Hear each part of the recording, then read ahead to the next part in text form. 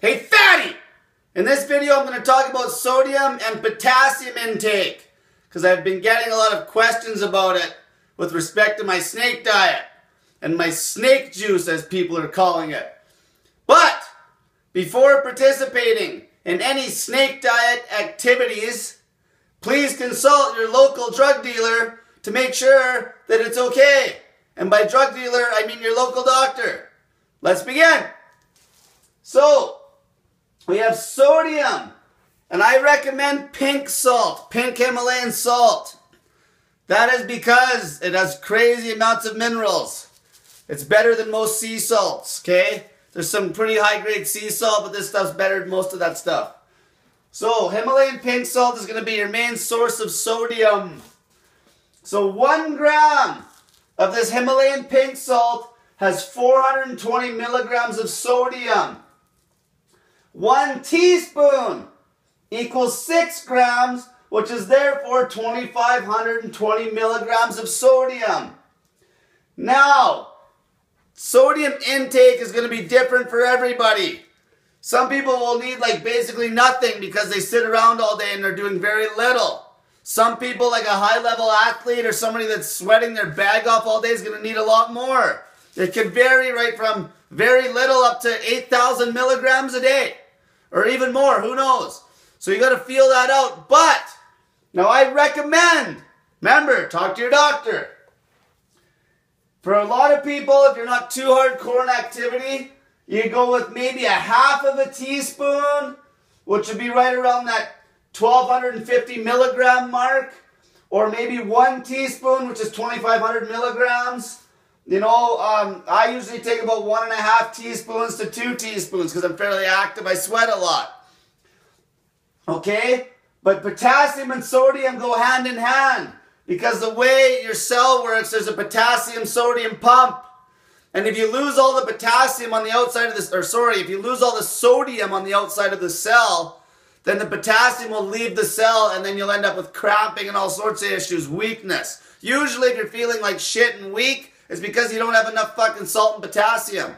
Or you've lost all your salt and you're starting to lose all your potassium and you urinate all your potassium out once your salt's gone. So when I say salt, I mean sodium. Okay. So, what I'm saying is sodium's going to be variable. You'll have to play with it. Now, as far as the fucking snake juice drink goes, you don't have to put the pink salt in the drink. As long as you get a fair amount when you eat your meal. So let's say if you're even eating once every 48 hours. Just put maybe half of a teaspoon of pink salt within your meal. You know, you can have it on cucumbers, have it on some eggs, whatever. So you can get the pink salt in your meal. It doesn't have to be stretched throughout. But the reason you want it in your meal, because if you were going to not put it in your meal and you're going to drink it throughout the whole of the day, you need to drink it throughout the whole of the day. You can't just fucking take a half a teaspoon or a teaspoon or whatever of pink salt and knock it back in like 2 shots of water because you'll be shitting your fucking brains out for fucking 2 hours straight. And then you run into real problems because then you're shitting out all your electrolytes. So that's the salt. That's the sodium. Okay, remember that. You can put it in your food and then you don't need to put it in your water the whole next day or the next 2 days. Now the potassium. So I get that via no salt. There's a couple other things you can buy out there, but no salt's one. Another one's called salt-free. And there's another one called Now, if I'm not mistaken, and it's the same stuff as well, basically. Now, 1 teaspoon of this no salt is 2,560 milligrams of potassium. Okay? The recommended, they say, with the mainstream. Now, I've done a lot of experimentation, and I feel this 4,700 milligrams a day is a little high. But that's what the mainstream recommends. So that would be about 2 teaspoons per day. So most of you, if you went with about 1.5 teaspoons per day for about 3,800 milligrams, it'd be just about right. Okay? And you can tell. Because if you start feeling weak, headaches, a lot of it is, especially if you're fat adapted and you've been fasting for a while, if something changes, usually it's guaranteed you're going to be low on this stuff. Almost guaranteed. Okay? Now this stuff, you can mix up in your water throughout the day. with lemon juice, it takes the taste out of it a little bit. It doesn't make it so bad. But either way, you got to get this in throughout the whole of the day. And your water intake does not have to be fucking a set amount of water. You drink water when you need fucking water. And I'm going to get into dry fasting a little more because now I'm getting to the point where I don't drink water anymore. And if I was drinking water, I'd pack my water right into the end of the day. So I'd be drinking all my water at the end of the day.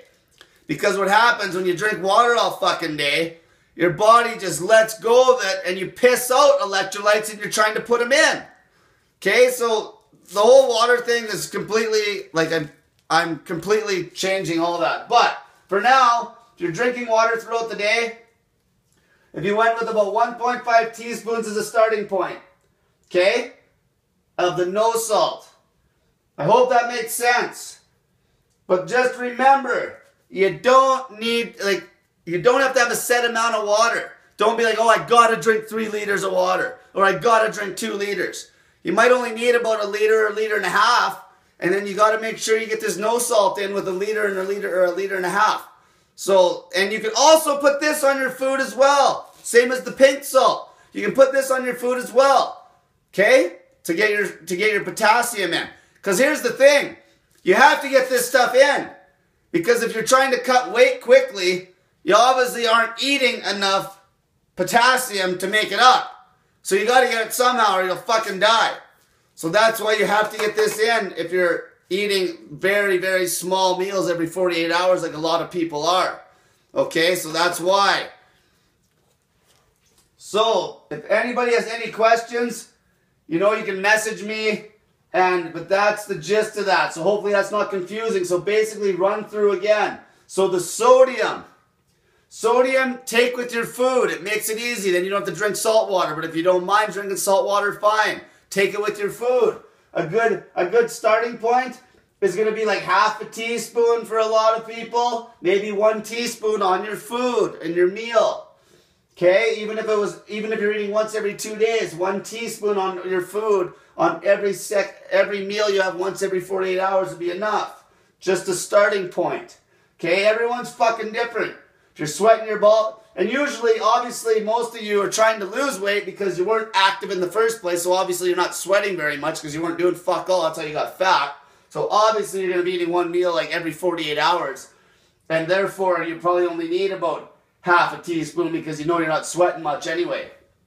Then the potassium, you want to take that in your water, or else you want to dab it with your finger or lick it or whatever, but take it throughout the day in your water. And a good starting point would be about 1.5 teaspoons a day. Maybe, yeah, 1.5 teaspoons, and at most 2 teaspoons at most. Because that gives you 4,700, which is the recommended, which I think is high. It actually gives you about 5,000, right, if you went with 2 teaspoons. So, that's all I have to say about that. Forrest Gump. So, everyone have a great day. And if you have any questions, get a hold of me and get that fat in you.